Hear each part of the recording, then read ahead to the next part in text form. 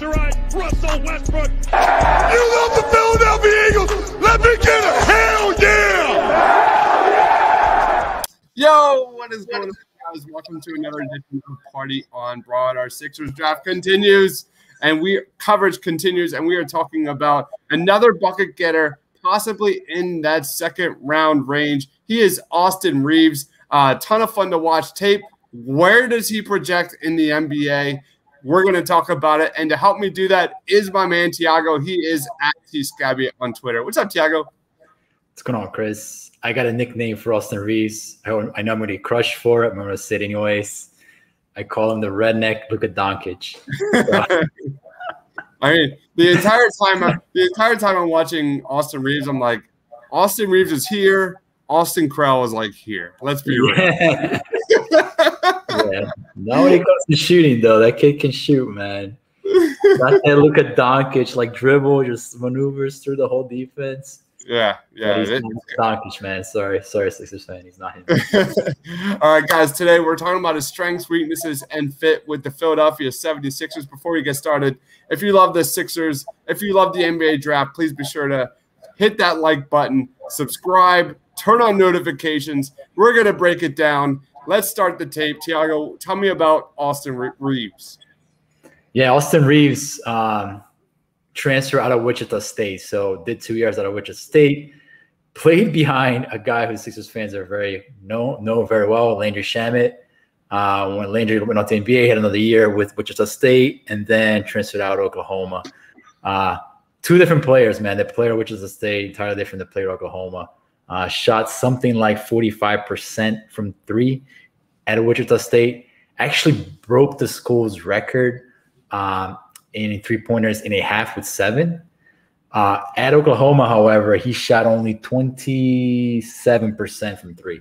Yeah. So his efficiency really just plummeted at Oklahoma. But that is not to say he's a bad shooter. We can talk about why I think he's going to be a better shooter than people think he is. But, you know, the Sixers brought him in. I think they brought him in because of a few reasons. I think that he tested better than he looked on tape at the combine. So some of these athleticism numbers, not so much the vertical, but the agility stuff came out much better than it actually looked on tape. So they kind of probably wanted to check him out a little bit more because he looks very deliberate in space. But like I said, the numbers came out pretty well and had really good scrimmages. I remember I was watching one of the games, one of the scrimmages, and I did not know much about him, but I'm watching this game, I'm like, who's this guy? And he's making all the plays in the pick and roll, getting people involved, you know, not jacking up shots. Like a lot of these scrimmages, people are just coming down the court and just kind of jacking up these wild shots.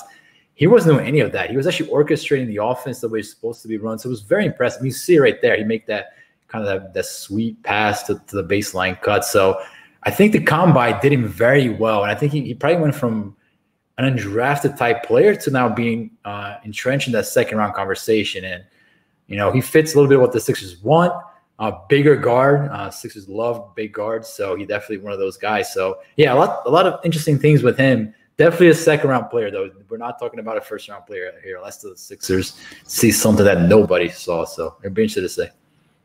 We have Bubba Wallace guy saying he's 23. I think he's 22. He'd be 23. Yep. Not much of a chance. Yeah, guys, we're talking about a second round prospect here. Let's talk about strengths. Clearly, it begins and ends with his pick and roll offense, right? Like that was what we saw in Oklahoma. He's got a lot of craftiness around the rim. He's got the pull up, as you see right there. Even though his percentages weren't that great, this is a guy that can score in a multitude of ways. He has a lot of weapons in his arsenal. So that's the question is the Sixers. You look at the Sixers and their pick and roll offense. This guy is a clear fit, which we'll talk about in a little bit. The question is, will he be able to get a shot off and the NBA level? Tiago, what's your thoughts on this guy in terms of strengths? Yeah, I mean, really his swing skill is going to be the shot. If he's a 27% shooter at the NBA, he's not an NBA player. I mean, we can talk about anything else he does. If he's shooting 27% from deep, he's just not going to be an NBA player. So that's really going to be swing skill. Now, we talked about him being a 40-some% shooter at Wichita and that dropping down to 27% at Oklahoma. That came with usage. So his usage at Oklahoma went way up. At Wichita State, it was something around like a 60% usage. At Oklahoma, he was the main guy. And you see how he shot his three-pointers at Oklahoma. It's a lot of on-the-ball stuff, off balance, contested. He was really trying to beat that guy. I mean, he had 27 points against Gonzaga, just to give you an idea of the type of expectations they had around them to score. He was not that player at Wichita State, so he's got to be able to accept more of an off-the-ball role, which he will. He's not a guy who's going to come in and be like, I'm the point guard of this offense, even though he does play with pretty cool confidence, the swagger. He's just not going to be like that in the NBA. So if he can accept that off-the-ball role and really rely on open looks, which he's going to get at the NBA at a very high number, a very high volume, I am much more bullish on the shot than the 27% that we saw at Wichita State. If he's going to come in and try to pull up and take guys off the dribble and do it that way, I don't see him making the NBA because everything just looks very deliberate and very slow with him as a ball handler. I mean, maybe, under different system or something, I don't know, but I don't see that at the NBA level for him. Now, this is not to say that he cannot add some value on the ball because he's a super savvy player, Chris. I mean, you said it. I mean, his ability to kind of, his craftiness around the rim, like he does up and under, hit some wildly acrobatic shots, team player, very crafty, it's unselfish. So he's going to find cutters. He's going to find open guys.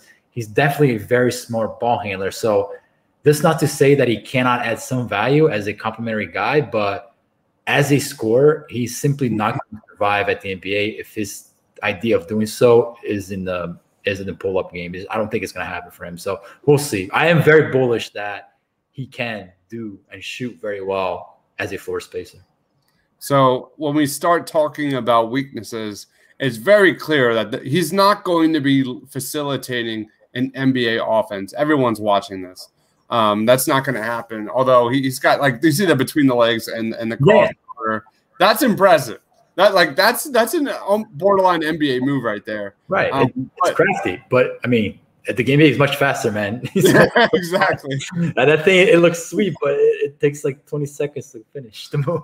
So the main question, I think, when it comes to Austin Reaves is, what can he do off ball? Like, how can he impact an NBA offense without the ball in his hands? Any take on that, Tiago, and other weaknesses? Yes, I mean, it's, again, we throw names out there. I'm not saying he's going to be that player, but it's kind of like what Danny Green's role is with the Sixers. It's really, you go from baseline to baseline, you sit on the wing, and you kind of wait for your turn to take the shot. I mean, that's really how he's going to contribute at the NBA level. I will say this, as he's a very strong player, and you can really see him finish through contact at the rim. So I do think he has some cutting qualities to his game. And I will think he may be able to do that at the next level as well. But it's going to be mostly as a stationary floor spacer at the next level. And I do think, just add one more negative to his game, not to pile on Austin Reaves, but I do think it's going to be a really good value pick at the end of the second round. But man, like, teams are going to put a bullseye on him and they're going to run him off screens 100% all the time. I mean, you think about him on like a guy like JJ Redick, right? I mean, he's got no prayer, man. They're going to run him off screens like crazy. And on top of that, I mean, you see him a lot, like guys cut off him and finish at the rim, and he just can't keep up, man. So you got to play with a rim protector for sure, or else you're just going to bleed points in the paint. And you're going to have to live with the fact that if he's out there for however long, man, they're just going to put a bullseye on him. And he's going to have to figure it out a way because the quickness just doesn't look on film to be there. But again, the combine numbers show a little bit better. So I think maybe there's an in-between there between a complete zero and a guy who can have some little bit of impact as a off-the-ball defender. All right, let's talk about fit with the Philadelphia 76ers. This guy is scheduled a pre-draft workout for the Sixers. So there's a lot of interest, clearly. Tiago, how do you see this dude fitting with the Sixers? Yeah, so we talked about the floor spacing element, which is pretty clear, assuming that his shot comes over. Sixers, we talked about it. They want to be big. I mean, Doc Rivers said it. The Sixers want to defend big. This guy's 6'5". He's strong. I'm not saying he's going to be an impact defender. I don't think he's going to be an impact defender at all, but they want to have size on the court. And he's the guy who, you talk about a lot of what teams are doing now. They're posting up guards, posting up players, and you know you're gonna have a tough time posting up on him because he's a very strong player. So you know you have these bigger, as these ball handlers get bigger and bigger and bigger, they're posting up these smaller guards. For instance, like Ben Simmons, right? And you have a guy who's 6'5", he's not going to be moved and bullied very easily. So I think defensively, he's going to be okay. I don't know if this is any TJ McConnell back. Maybe it's like love me some TJ McConnell. A cheerleader or something like that. Although he did have a very good year last year. He did have a very good year last year. I'll give him credit. He did. He led the league in steals. I mean, if TJ McConnell's the needle mover, the Sixers have bigger problems than this. It's not gonna happen. And I know 86th percentile in the pick and roll, right? So again, I don't think he's going to be a high level pick and roll player, but that speaks to the savviness, the IQ, the passing, the playmaking off the pick and roll. And that's what I think the Sixers, there's no question that's why the Sixers brought him in. I mean, they see that and they see a guy who could potentially be a floor spacer at a adequate level. Yeah, my take is there's definitely better prospects that the Sixers should be looking at here in the second round. That doesn't mean I didn't enjoy my deep dive into Austin Reaves. I'm rooting for him. I think he's going to be in the G League for sure next year, and I think he's probably going to have a lot of success. I think there's definitely a high percentage that he really thrives in at least the G League starting out. But I think there's definitely a better options for the Sixers here in the second round. So not that I wouldn't like him on the Sixers, maybe as an undrafted free agent or something along those lines. But I don't think he's going to be in my second round big board for sure. But I'm rooting for the kid. I think he's I think there are things there that with development, with some time. That could definitely be unlocked, but I don't know if that includes the Philadelphia 76ers and their current championship window. Any thoughts on that, Thiago? I mean, you could have the next Luka Doncic second round. Tell you, man, watch him. He reminds you, he's not Luka Doncic. But he like figures himself out and boom, hits you with a shot. He's got little. If you're not creating separation at college, like. Yeah, no, it's like you said. I mean, the G League will be a great place, right? Because the G League, if you don't stand out in the G League in some way, shape, or form, you're done, right? And we saw that with Zaire Smith. Like Zaire Smith could not stand out at the G League. You're done. There's no other path for you at the NBA level. So he's going to go to the G League if he's not making a name in any way, shape, or form. Yeah, Brogdon's an interesting, kind of similar style for sure. Definitely see that. Cool. Yeah. Interesting. I didn't think about that at all. Yeah, for sure. I mean, Brogdon, obviously, first-round pick. He's not going to be that, but I definitely see that playing style. All right, so that is our scouting report on Austin Reaves. Guys, if you love the Sixers draft, please give this video a like. We're going to be pumping. Are we doing a mock draft on Thursday? Is that going down? Oh, man. I'm down. Man.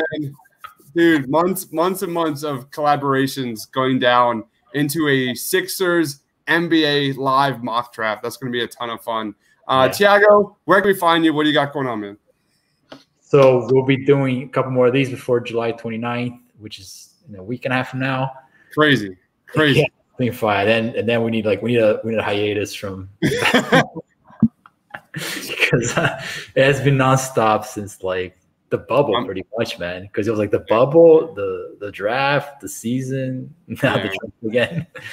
And then, we'll continue to do these, and then we're pushing out some articles of who the Sixers should target based on all the names that we've done so far, which is close to 30, I think. It's going to be a ton of fun, guys. And we'll be doing live during the NBA draft, breaking down our takes, our grades, our analysis, instant analysis on everything Philadelphia 76ers and the draft. Make sure you follow Thiago on Twitter at @tscabbia. Check out all of his content there at thepaintedlines.com. And if you're not following him on Twitter, like, you're doing it wrong. You're clearly doing it wrong. I don't know what the heck you're doing. Follow him. You'll thank me later for Thiago. Yeah. I agree. You can go to Twitter and argue, or you can go to Twitter and discuss basketball. You make the decision. We go along the line of discussion, not yelling. So I promise you, he's not just good looks. He brings it he steps it up a notch when it comes to Sixers content. For Tiago from Minnesota. Stay awesome.